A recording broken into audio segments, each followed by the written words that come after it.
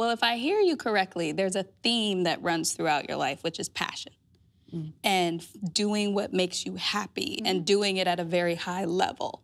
So what are the things that you think it's important for African-American women to know in terms of following your passion, but also making sure that you're successful at it? Like, what are some of your pearls of wisdom that you've kind of learned over One of the things I guess I'd say to African-American women is that it's not enough to just be passionate. You can be passionate about all kinds of things. But what's the point of fulfilling that passion if you're worried about your mortgage payment? Right. If you're worried about your rent payment, if you can't make your car note. So what I frequently recommend to the African-American women who I know in corporate America, I ask them, when was the last time you went into your boss and asked, how am I doing? Right.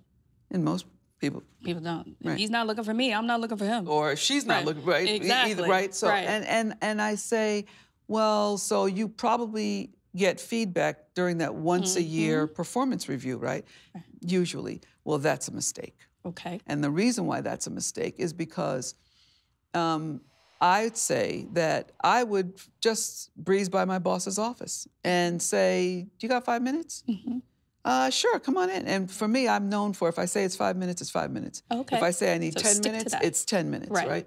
You got 5 minutes? Sure, come on in. I just want to, give me some feedback. Right. On what?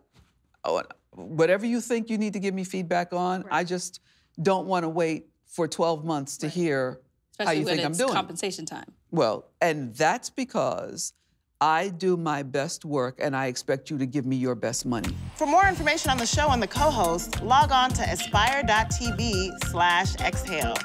Follow our show on Twitter at Exhale TV.